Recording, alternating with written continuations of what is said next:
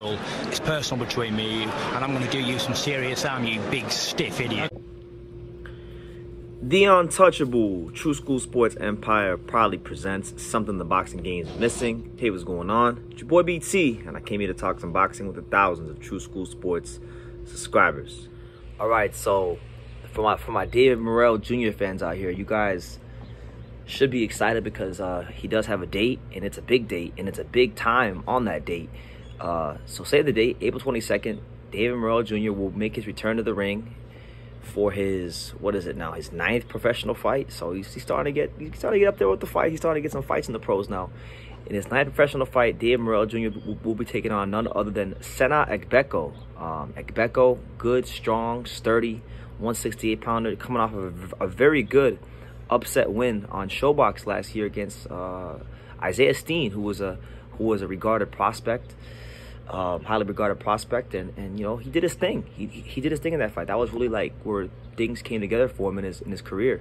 But this fight will not only will this fight be on the Gervonta Tank Davis versus Ryan Garcia undercard, it'll be the co-main event of the Gervonta Tank Davis Ryan Garcia undercard. So a really good matchup. You know, listen, Morrell. One thing we're looking for him is continued growth. You know, he looks at times in the ring to be a generational type talent, you know, being a southpaw at that size, with that punch output, with that footwork, the fluidity that he has between his hands and his feet. So early in his career, you know, it makes people very excited about what could be for David Morrell Jr.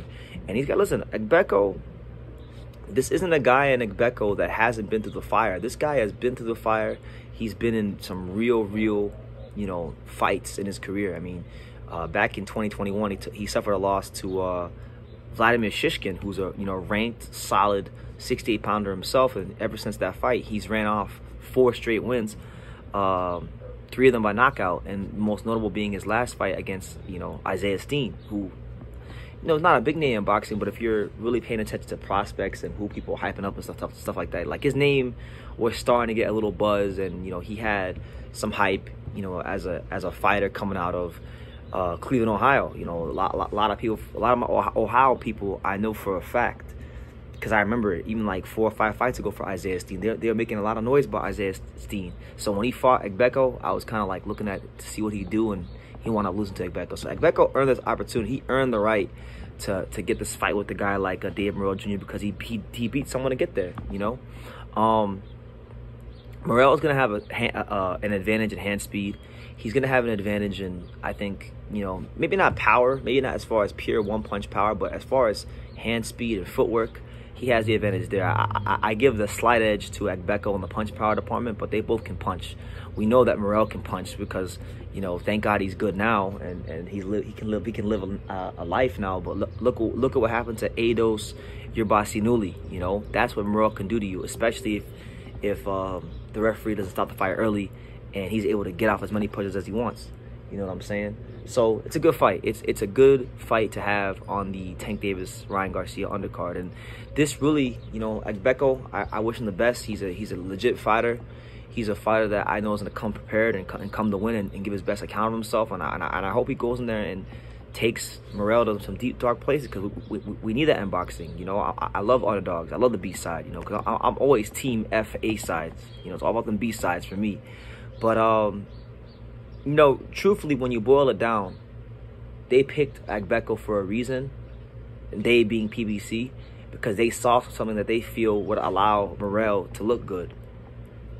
This really is supposed to be a showcase for Morrell. Morrell will have a lot of eyeballs watching this fight. This will be one of the most watched and bought pay-per-views in a long time in boxing. So he has a chance to really break out in a way that maybe most fighters don't get afforded the opportunity to. So it's important for David Morrell to go out there and just look nothing short of sensational against Agbeko, and then look, if he does his job, the fight that's being talked about that it seems like all the governing bodies are trying to force is David Benavidez, and he's talking about it himself, pretty much saying that, like, if he takes care of Agbeko, which he plans to do, that's the fight he's looking forward to giving the fans. So this will be his 9th pro fight. Let's just say if Morrell beats Agbeko, which he's expected to, Benavidez would be his 10th pro fight if he were to fight him next. So could you imagine that? I mean, what a task that's going to be to fight David Benavidez, your 10th pro fight. That would be a great fight, obviously. You know, Morrell is one of the only guys in this weight class that has the youth and the size and the hand speed to match or offset some of the things David Benavidez does. So I feel like, you know what, Benavidez can do a lot of what he's used to, but Benavidez would probably have to dig a lot deeper into that skill set of his to beat a guy like David Morrell, because unlike Caleb Plant, you know, Morrell can punch you and hurt you with both hands. He's not going to be a guy that's dominant with just one hand. That's Caleb Plant's problem. Caleb Plant doesn't have a right hand, so you know he gets predictable when you get to the middle rounds. As to where David Morrell hits you and hurt you with an uppercut, the hook, the straight left hand, the power jab. He's got more to him than a guy like Caleb Plant, and he's got more to him than a lot of fighters in this division because of the hand speed and the footwork as well. So it's a great fight. Personally, I don't think they should fight next. I would rather see them fight at 175 because I just think, you know what, like Morrell should get more seasoning. Benavidez, you know, should try to fight like the Andrades of the world. Try to, you know, see if he can beat someone like that. And then, you know, I just feel like there's better time for that fight to happen, but that's just me, you know. But listen, I'm not against it. If it happens next, it happens next. I'll be very excited about it if it does. I just feel like, you know, there's other options out there for both those guys. But let me know what you guys think. You know, David Morrell Jr., Sena Agbeko, co-main event of the Gervonta Davis undercard. Before I end the video, one last note. It is worth noting that Sena Agbeko, coincidentally enough, used to be one of Caleb Plant's sparring partners. And he actually called out Caleb Plant after he beat Isaiah Steen, because they used to both train with Coach Justin Gamber.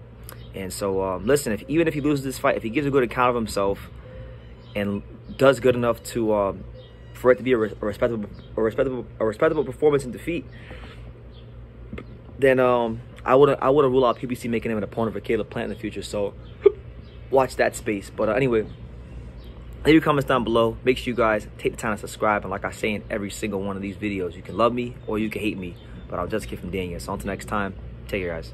Thank you for watching another video on the untouchable True School Sports Empire. For more great boxing content just like this video, click right here and make sure you subscribe. Much love from sunny South Florida.